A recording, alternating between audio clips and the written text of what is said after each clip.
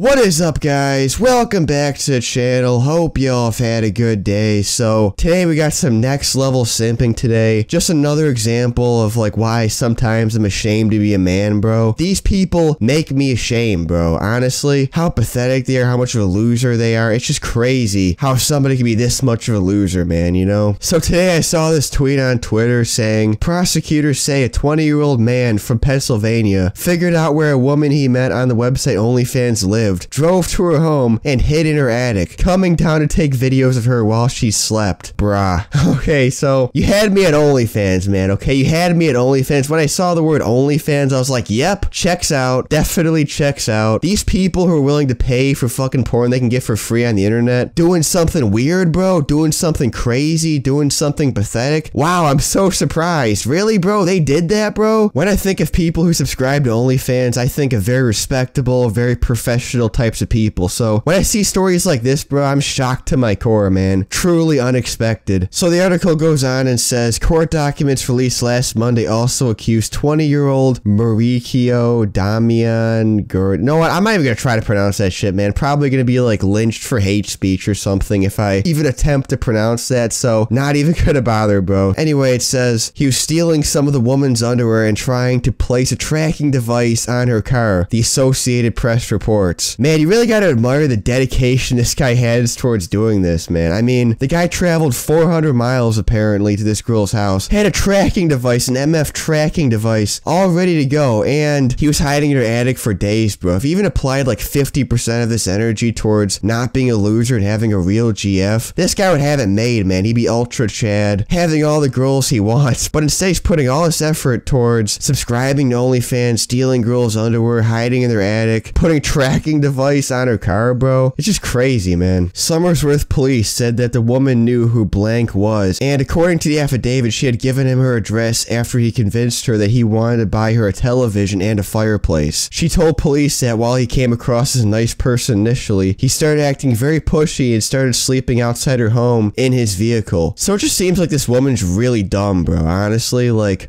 earlier in the article, they were like, the guy somehow found out where she lived. Well, she literally told him where she lived, bro. Like, why not get a P.O. box so people could send you shit? Why would you give somebody your actual address, man? Kind of the first rule about being an influencer, okay? Influencer 101, don't give fans your fucking address, especially if you're in the porn industry, bro. Seems like really simple stuff there, so I'm not really sure what she was expecting. Some fucking weird dude who buys OnlyFans. Yeah, why not give him my literal fucking address, bro, and see what happens? Like, what, bro? He was even sleeping in his car outside her house, and she wasn't concerned about it the slightest bit? Seems like she's not very smart, bro, honestly. But anyway, it continues saying, police said that they found Damian Blank, who drove nearly 400 miles from his home in Ben Salem on the roof of the victim's home. Yeah, totally not surprising, by the way. 100% not surprising. I am not shocked at all by this. 100% in line with what you'd expect from somebody who subscribes to OnlyFans. But yeah, guys, with that said, number one rule, don't sub to OnlyFans. You're a loser if you do that. And don't make OnlyFans content because you're a whore if you do that. And